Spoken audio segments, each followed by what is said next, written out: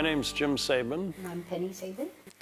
We're husband and wife. We live in Paso Robles, California, and this is where we built our home railroad. Well, I guess I got started in trains when I was tiny. My father used to take me out to watch trains, and my first train set was a Lionel train under the Christmas tree, like so many guys, when I was 5 years old. But I always had this need to have a live steam engine. And I think that stems, again, like a lot of people, that stems from the Donald Duck cartoon with Chip and Dale, you know. Out of scale. Out of scale, exactly. That's the name of the thing.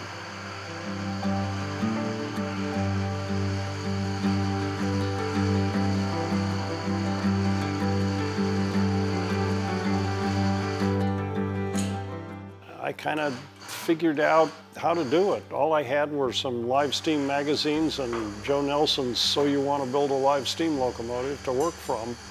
So I just kind of had to learn it as I went along.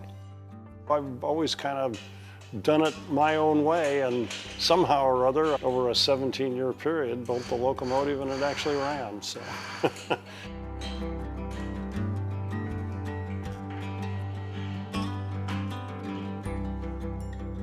January of '74 is when I bought the first steel to make the frame.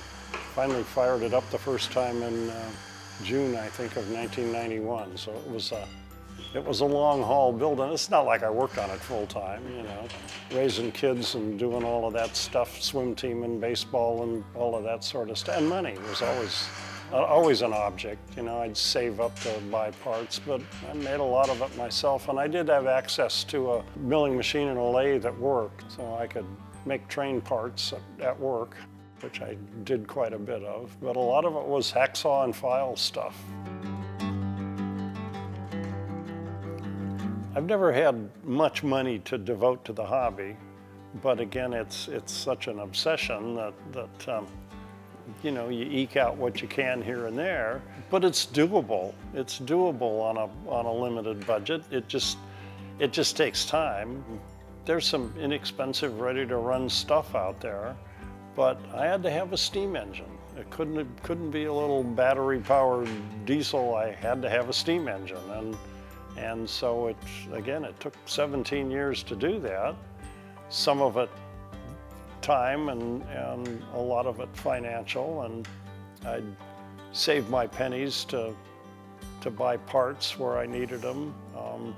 I fabricated a lot of stuff because steel's cheap and castings are expensive, and so I'd design something and figure out how to machine it, and then You're still doing that. And I'm still doing that, yeah.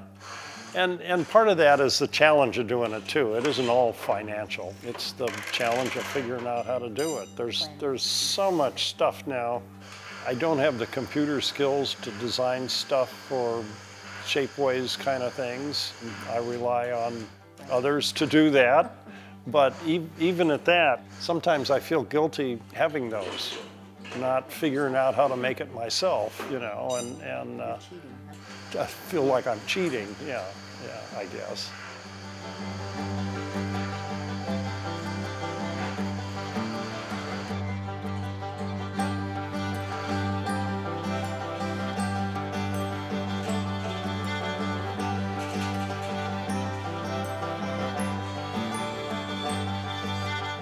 The track gauge is 4 3/4, which is 4 3/4 inches, which is what the 1-inch scale standard gauge trains run on.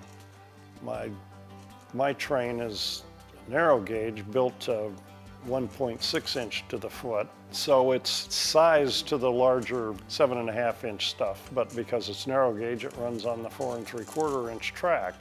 So for me, it was an ideal situation. It was the smaller track that I could fit around the house, a little bit larger engine, and it satisfied that narrow gauge need for me.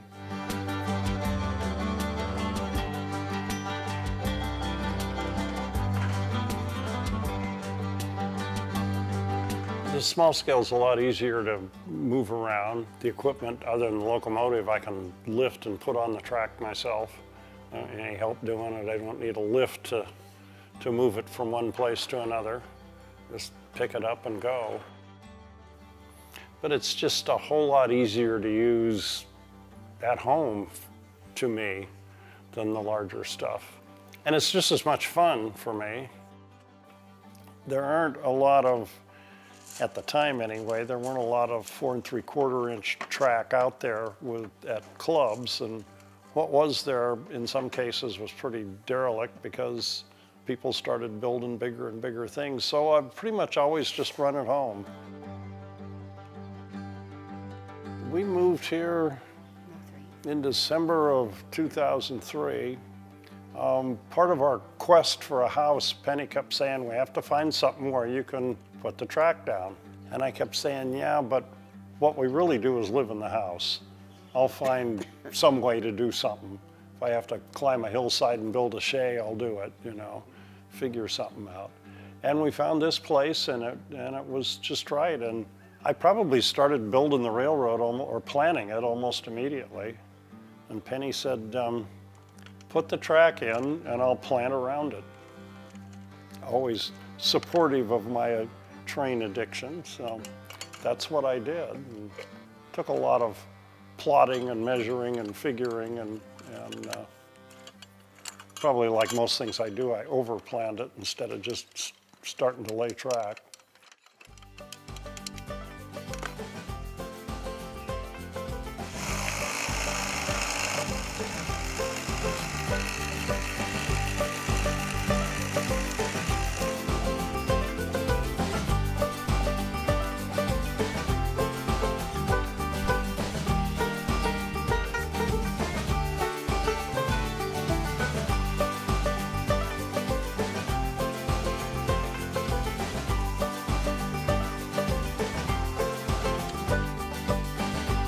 To complete the loop, I have 4 sections that fit across the driveway that bolt together, and they require a little bit of alignment each time, but once they're set, then I'm good to go with a complete loop.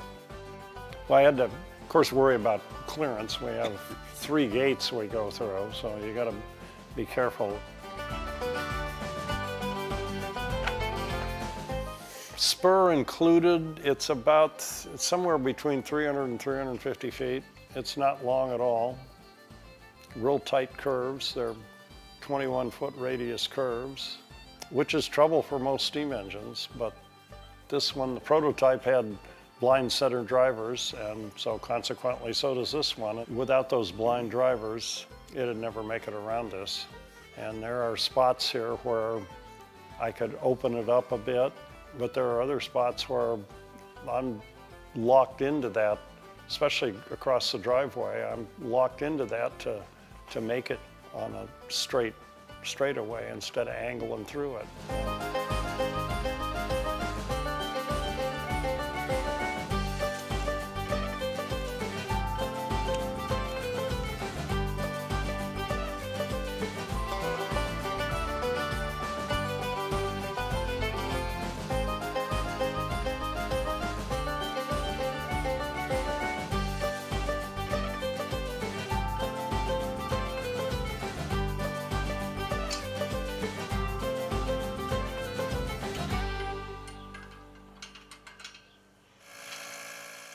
Then it's just a matter of building up steam pressure till the safety valve pops, and make sure you pop both safety valves so you know if one fails, the other one's going to work for you, and then we're good to go.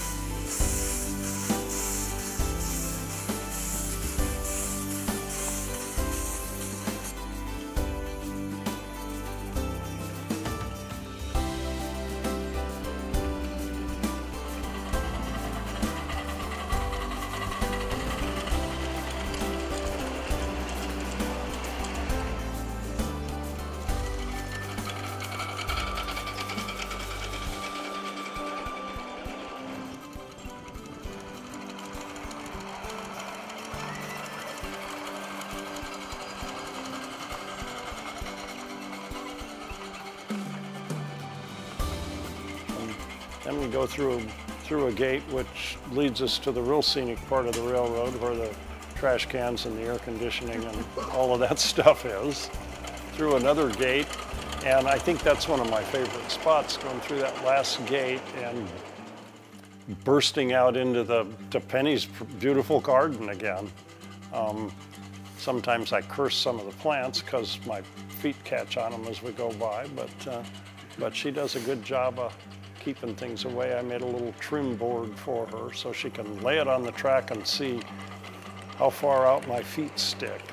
And she kind of uses it and kind of doesn't. Yeah, yeah.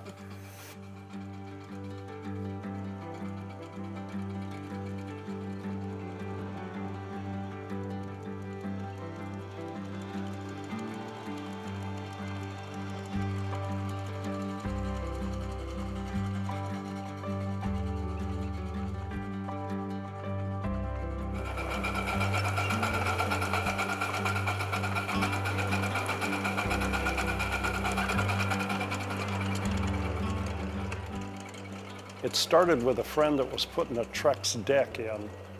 And so I acquired all of his scraps and cut it up for ties.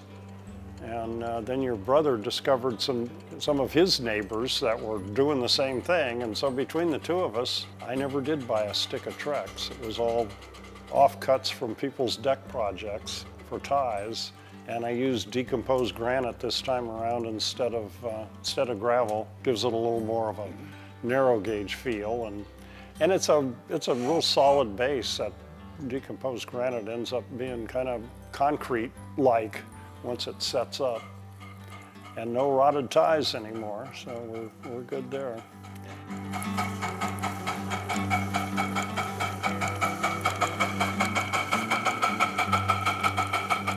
In the past, we've had neighborhood kids here and neighbors' grandchildren and so on and so forth. So it can be an ebb and flow on a given run day. Some days we don't have anybody, other days we have a bunch of kids, and they all enjoy a ride, but for some reason they seem to enjoy running around the yard chasing the train as much as riding it. So that's when they've got to be careful kicking up rocks and dirt on the track and that sort of thing.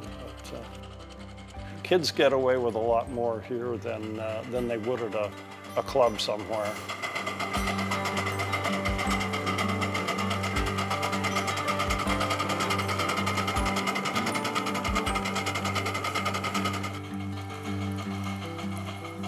The name of the spur, Lizard Head Pass, which is a famous spot on the Rio Grande Southern.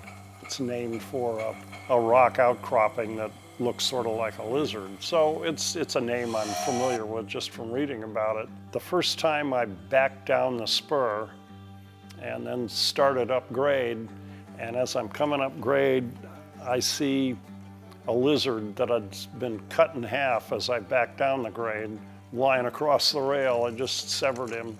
A couple of friends were here who are railroad guys also, and immediately named it Lizard Head Pass. So and the name stuck, but I made a little sign and stuck it out there. Doesn't resemble a real Lizard Head Pass at all, but because of the severed lizard, it had to be named Lizard Head Pass.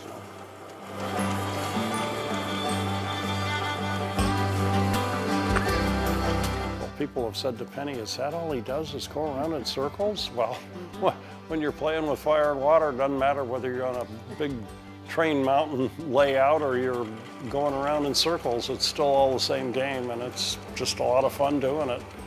Just thoroughly enjoy it.